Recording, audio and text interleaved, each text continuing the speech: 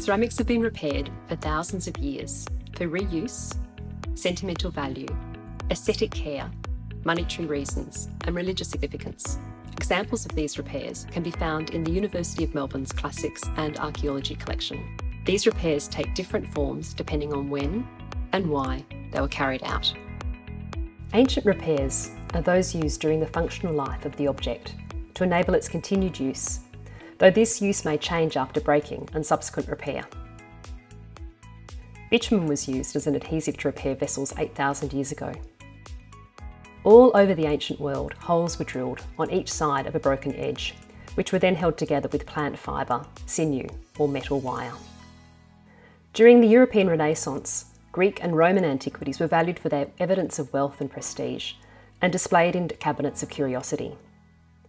The restoration of Greek and Roman antiquities was often commissioned by nobles and princes, and undertaken by artists. Accomplished artists such as Michelangelo, Verrocchio, Donatello, Lorenzetto, and Cellini all restored antiquities. Commissions prescribed that restoration should not be distinguishable from the original artefact, being described as repristination, or returning an artefact to its pristine, as new state, placing the beauty of the artefact above all things. During this time, there was a demand for what appeared to be complete, fully restored vessels, and major restoration workshops were established to meet these needs. Repristination remained a dominant restoration practice into the 1930s and 1940s, when new restoration theories were developed. Repristination restorations were highly interventive. Sherds often had their edges ground down to make the fragments fit together more easily during reconstruction. Sometimes sherds from different vessels were introduced to make the vase appear complete. Some scenes were painted over to hide details that were perceived to be immoral, and restorations were often signed and dated by the restorer. These vessels now are significant as artefacts that tell the story of repair. The repairs demonstrate how the vessels were valued for their figurative and narrative scenes before their scientific value was realised, and are important historical remains that tell us how Greek and Roman pottery were appreciated and how museums presented objects to the public. Archaeological repairs are repairs carried out by archaeologists in the field at archaeological digs.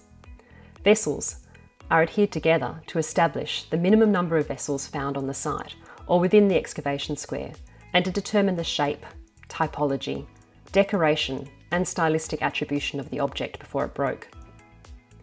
Reconstructing the vessel is called refitting or reassembling by archaeologists, and allows refitted vessels to be photographed and drawn on site for future publications before returning home. Early archaeological restoration carried out in the 1800s used what was at hand. Everything from fossils, wire, string, matchsticks, nails, pieces of wire, bicycle and umbrella spokes, scraps of wood, pieces of newsprint have been found.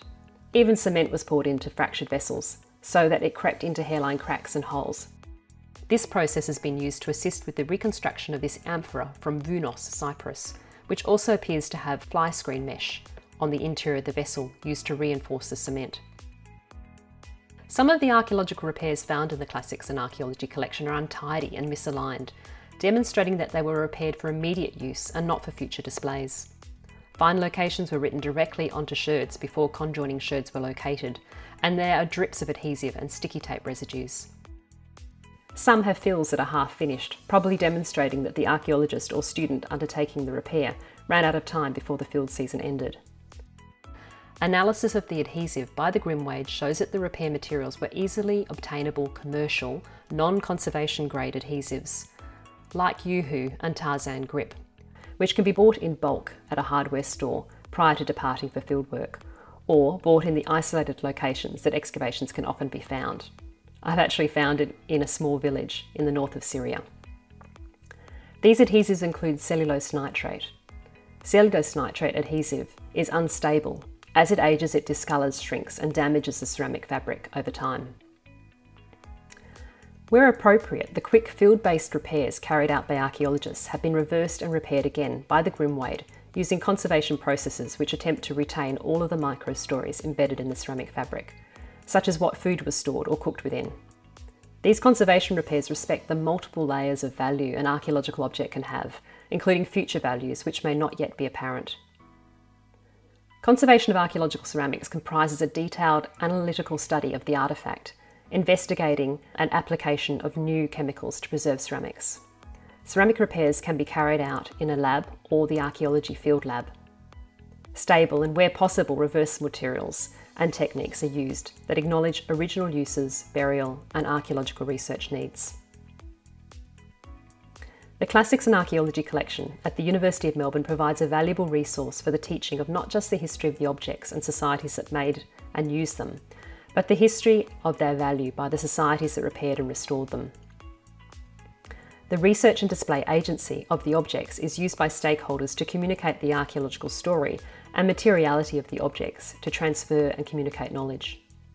The classical and archaeological collection forms an important part of object-based learning for secondary, undergraduate and postgraduate students.